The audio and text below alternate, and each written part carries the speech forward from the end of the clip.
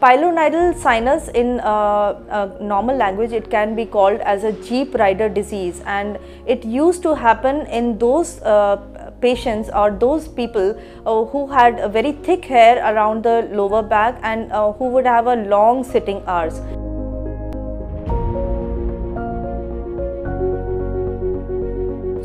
So the pilonidal sinus develops because the hard hair, they go inside the skin, they get broken up, and these loose particles of hair, they lead to formation of pus inside the skin. So now the pus, when it enlarges in size, it opens up through multiple opening sinuses. So while the patients they are diagnosed with having this condition, the medicines are not going to work because this pus, the cavity of the pus which is inside the skin needs to be cleaned up. So it would always require a surgical technique.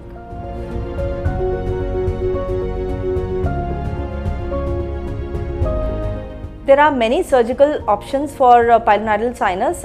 In the older era or the conventional form of the surgery would include the de-roofing of the pilonidal sinus cavity, wherein the skin which is over the cavity is totally taken out, it is excised and the wound is left to heal up on its own. So this treatment would require a long bed rest and long dressings, but there are other techniques also available, which is the plastic surgery flap procedures. Even these are very cumbersome and they take very long healing time. The latest technique for this disease condition is the laser, which is a minimal invasive technique, and this hardly gives you any big wound. The patient can walk away the same day and there are no painful dressings involved.